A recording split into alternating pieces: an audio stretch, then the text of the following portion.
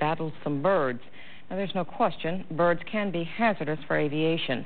But as Ann Carrion shows us in this next report, it's even more difficult when the damage is done at night.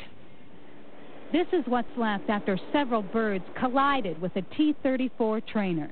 It was kind of scary. It happened around 7 Thursday night. Lieutenant Jim Deo and his student, Second Lieutenant Bill Howlett, had just taken off from Whiting Field.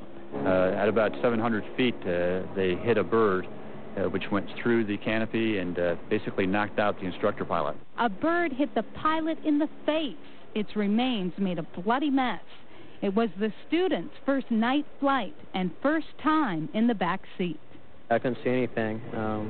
Ended up that my visor was covered up with pieces of the bird. I didn't realize that right away.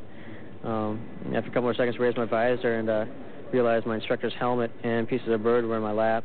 Howlett says he could barely see. He talked to other instructors and was able to follow another plane. He recognized the problem, took command of the aircraft, climbed up, talked to the appropriate people on the radios, came in and basically got the aircraft configured for a landing, got it onto a final before the instructor regained consciousness. And once he did, the instructor fought 100-mile-an-hour winds with no helmet and no windscreen and landed the plane.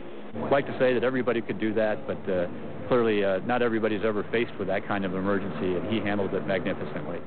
There are over 1 million flight operations a year here at Whiting Field. Striking birds is a rare occurrence, but one that can no doubt cause a lot of damage. Ann Carrion, Channel 3 News.